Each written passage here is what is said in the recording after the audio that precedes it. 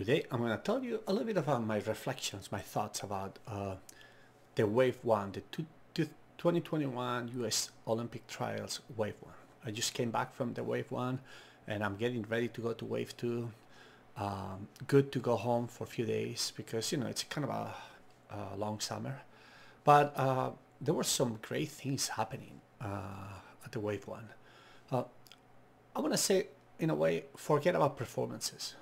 Performances I think were good for some people, not so good for other people, and I'm talking in general, not just my team.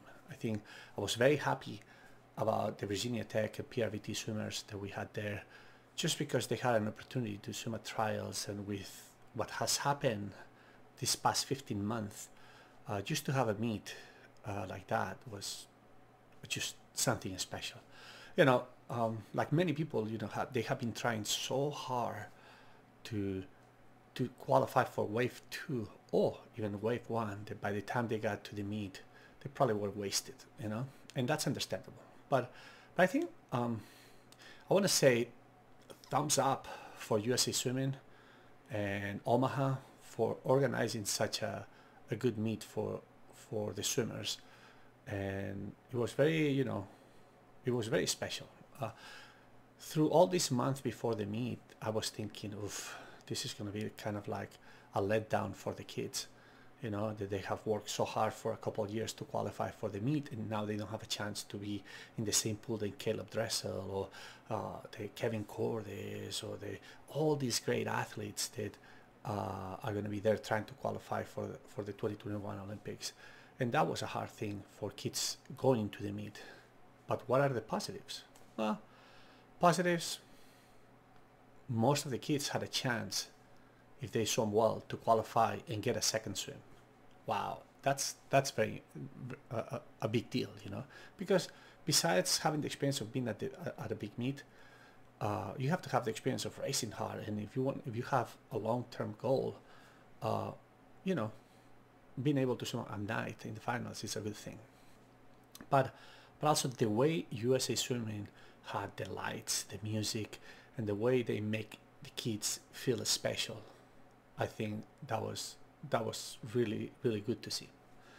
Overall, I would give from 1 to 10, I would give a 10 to the meet. There's a couple things that maybe if USA Swimming sees this, or maybe I should talk with somebody. I think the people, the volunteers in the pool, that they help out with the crowd control and all this, I think they went over the top.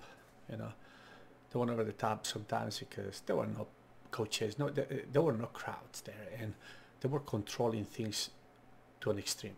And I'll give you one example. Let's say that I was with my mask sitting, and I wanted to drink something, and I pull my mask down and I drink, and I forget to put it back, even though it's hanging in right off my ear, and I'm talking with somebody for a moment.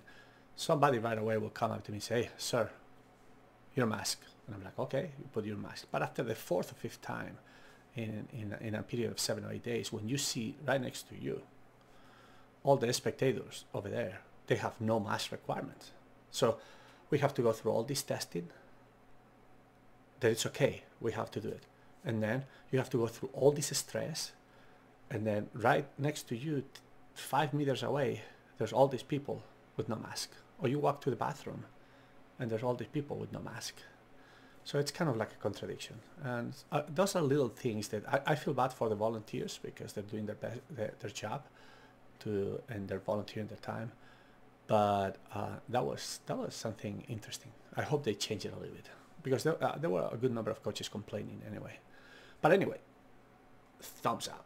Great job, USA Swimming, for putting up a great meet for our swimmers, for giving them a great experience, for giving them a chance to showcase themselves.